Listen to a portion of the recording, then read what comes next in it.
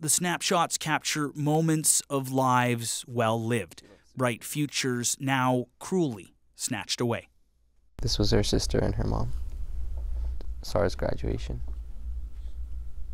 Daniel Goetz Esfahani has lost the love of his life. He and Saba Sadat, together for 3 years, now separated forever. You know, anything I do reminds me of her.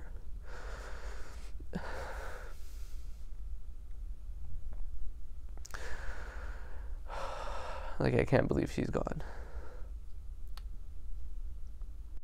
Shakufe Shupanajad was Saba's mother. She was a doctor committed to healing others at this Edmonton clinic. I remember her as a friendship, as a colleague. I will not forget her, in my life. I will not forget her.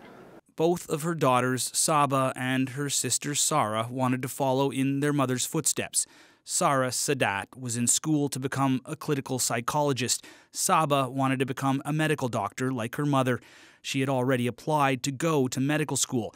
While she waited to learn how to heal people, she was already committed to helping them, volunteering to help families in need with a local charity. And she was trying to help them get above that poverty line and bring them back to their feet. So I think she has touched so many lives. And doing medical research into women's health at the University of Alberta. She would have been a rock star. So that girl would have, I don't know what she would have done, and I wish we all could have seen and benefited from her.